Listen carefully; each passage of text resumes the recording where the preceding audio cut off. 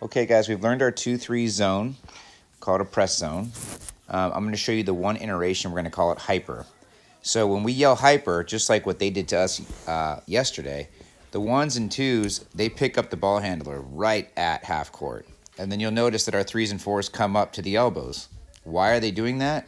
Because if the 1s and the 2s don't get the press, 5, by the way, you're playing strong free safety. If the 1s and the 2s don't get the steal and they do get the pass away, you'll see the 4 can come out and steal that pass, head the other direction. We can get some layups. 5, remember, you're mirroring the ball no matter where it goes. That doesn't change. So let's try it the other direction. We get our press right at half court. We go over to the left side. Boom. 3, you're in the passing lane to pick that off as it comes across. And 5, you're mirroring. So if they make their pass and they complete it, we want to get out of this hyper and go right into our 2-3 zone. So I'll show you how to do that. Don't worry about all the lines. It's a little confusing, but let's just walk through it. So say the pass does get out and passed. Well, then 1s and 2s, you just drop into your regular 2-3 zone.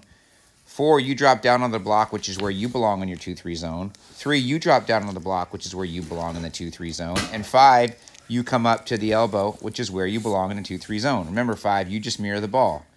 So say they get that pass in. This is our defense. Say he swings it back up to the top. Look, we're right into our 2-3 zone, okay? And then they get it back over to the other side, right back into our 2-3 zone. Hyper press, looking for the steal. Hyper press, looking for the steal. Pass gets through the rotation.